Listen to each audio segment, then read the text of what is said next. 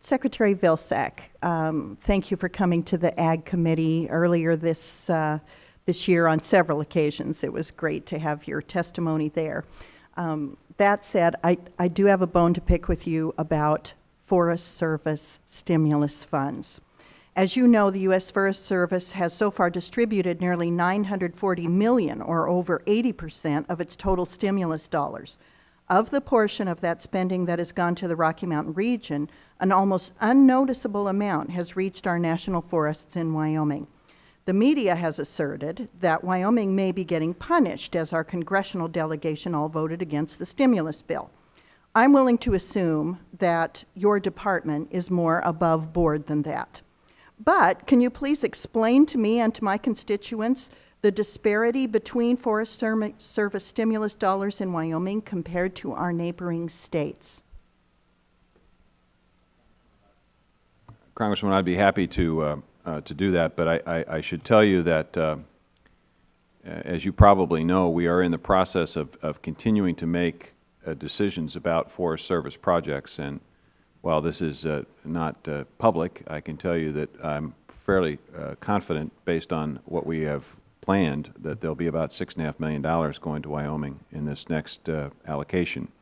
And the reason why we haven't gotten to Wyoming until now is the selection criteria was based on the condition, the unemployment circumstances, and the conditions of the state. And so we ranked programs and projects based on the capacity to try to help folks get through difficult times. Your state, because of the good leadership that it has with Governor Friedenthal and others, obviously did not have the unemployment rate quite as high as other states. And so we went through the process of making sure we got the money to the states that were most in need. So, money is coming, as has been the case with all of the other programs that I talked about earlier. Wyoming, as I look at this, it's received close to $50 million in other stimulus money.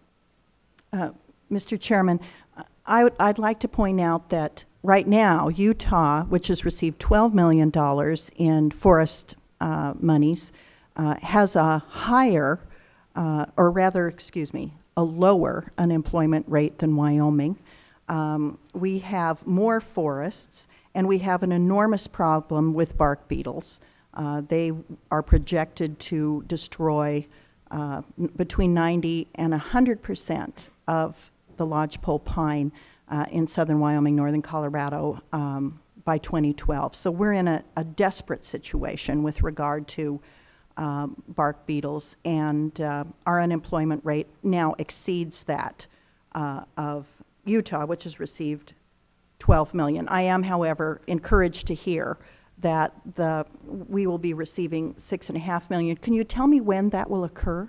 It is in the process of, I think it's in the process of being reviewed by either my staff or OMB, so it should be relatively shortly. I should also indicate to you that there were other criteria in addition to unemployment: the risk of forest fire, the capacity to create and retain sustainable jobs, the capacity to use wood to energy or biomass projects, the opportunity and capacity to create jobs that would contribute to greener operations, recreation sites, roads, trails, fires, and other facilities. In other words, there were 2,700 projects that were submitted to us.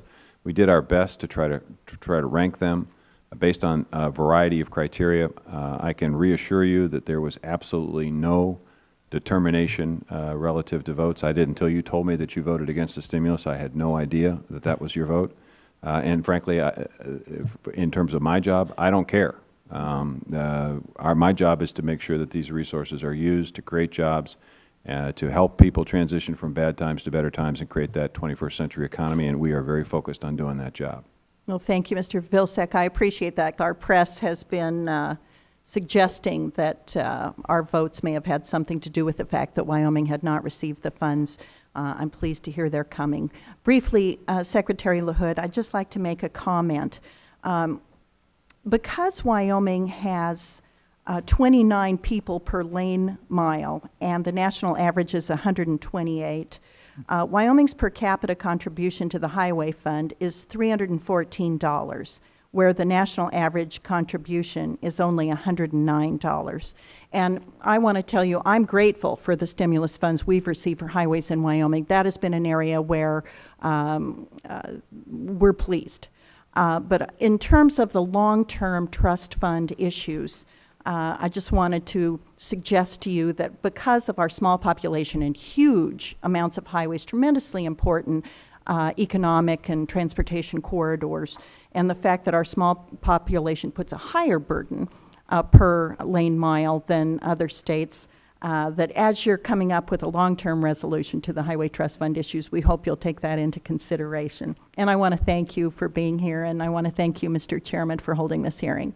Mr. Chairman, let me just say in response to the Congresswoman, I know this Highway Trust Fund formula is an issue for many, many members. It was during the time that I served, continues to be.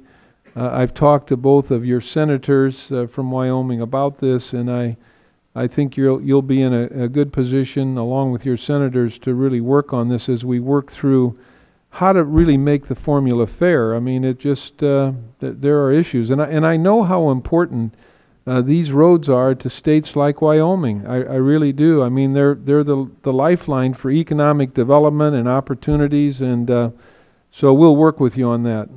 I'll look forward to it. Thank you so much. Mr. Chairman, thanks a lot for holding this hearing. Thank you. And Mr. Secretary, you can include me